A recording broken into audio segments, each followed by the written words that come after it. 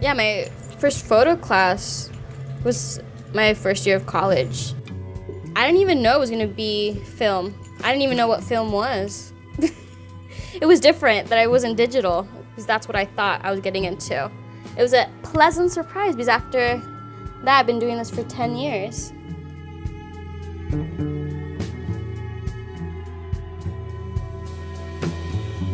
Full name's pretty long, Vivianna, Magdalena, Curiel, Flores. I'm a film photographer, and I mainly do portraits, and we're here now in the dark room and photo studio.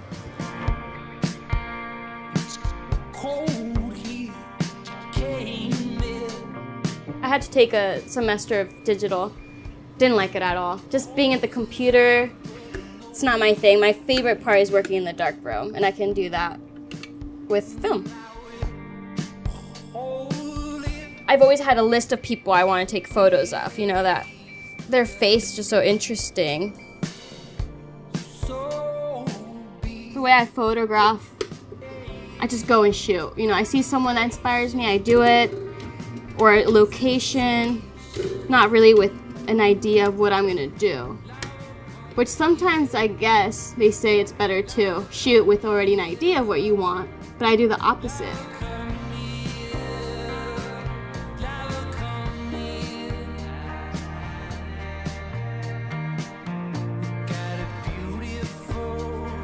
I wanted her to have that suffocating feeling, you know, and I feel like most of us have been in that situation, you know, we're just going through a hard time, you know. And I wanted her to express it, and I feel like with her hands, she does that really well. Most of my portraits, people I shoot, they look straight at me, at the camera, which I love, but this has a different feel, for sure. Like, yeah. This one, I love. It's a portrait of my brother. So I love it for many sentimental reasons, but I think it's a great portrait. It's the first time he's let me photograph him. So I just love. First time ever. Yeah, it was great. But this one,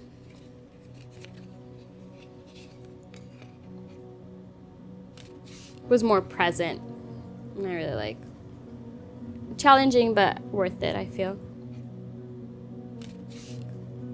She's so different. I've never seen anyone, I don't know, it's just working with her, seeing her movements, her facial expressions. I knew I just had to photograph her.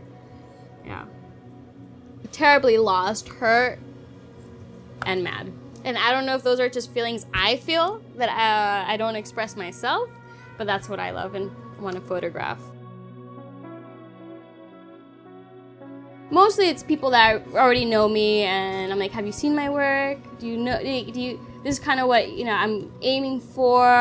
Do you feel comfortable being photographed? If, you know, this is me as an artist. Like, do you like my work? Would you like me to photograph you? And most of the time they say yes, so that's really cool.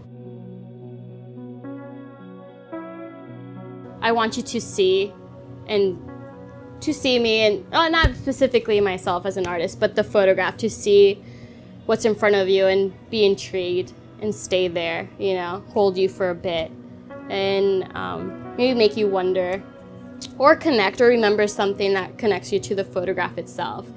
I want it to be beautiful, but maybe not your typical beautiful, like, oh, you love it because it's what you think is pleasing. It's the opposite, kind of maybe make you uncomfortable or sad or angry. But I feel like that's beautiful things. Yeah.